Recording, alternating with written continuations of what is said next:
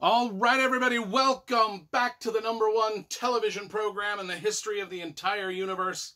I am Brian Lee Durfee, author of The Forgetting Moon, The Blackest Heart, and The Lonesome Crown, all three books published by Simon & Schuster's Saga Press. Today I'm going to be reviewing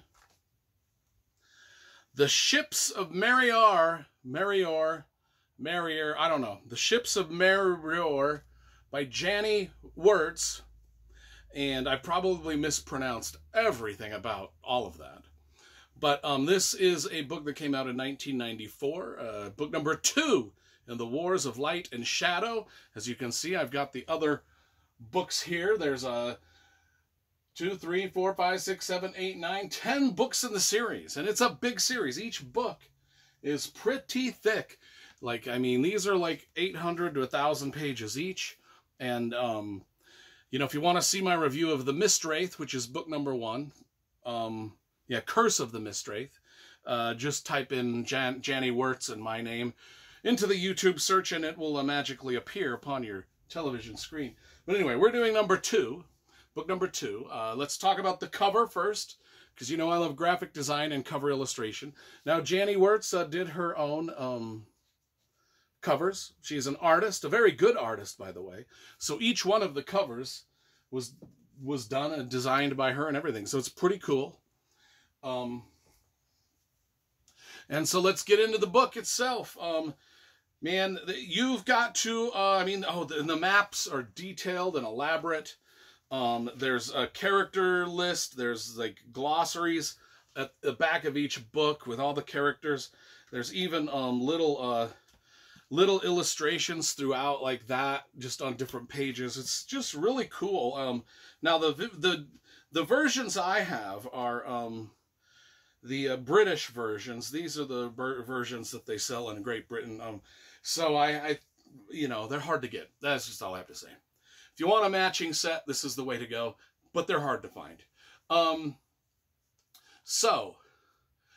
Here, this is what it is about. There's two brothers, half-brothers, Lysair and Dakar. Not Dakar. Dakar's the Mad Prophet. Lysair and Arathon. They're two half-brothers. They came across, in the first book, they came across the, sort of this Stargate. But it's like a waygate. It's kind of like the gates in a way. It's a magic transfer portal into the land of Aethera, and they defeated the Mistwraith. That's why book number 1 is The Curse of the Mistwraith. Well, they got rid of that in the first book, and dispersed all the mists and fog that smothered Aethera. They got rid of it. That was the thing. They had to do it. But the Mistwraith also sort of was a magical entity in of itself, and it set the two half-brothers at odds, under a very powerful curse of vengeance. And so now we're into book number 2, and we've got Lysair, who he's a kind of the wielder of light. He is made out to be the sort of the good guy in the book, although he shows questionable traits, just like his brother is made out to be the bad guy, but shows good traits. Anyway, Lysair is made out to be the good guy because he's the wielder of the power of light. He's fair, he's blonde, he's charismatic, he's tall, he's good-looking. He raises a kingdom and an army out of the ashes of this Mistwraith that he's freed the world from. And so he's just kind of like got things going for him. And, but the two brothers hate each other. You know, Arathon is a mage. He's a little darker, shorter. He's got a passion for music. He plays music. That's why there's always little musical themes on all the covers.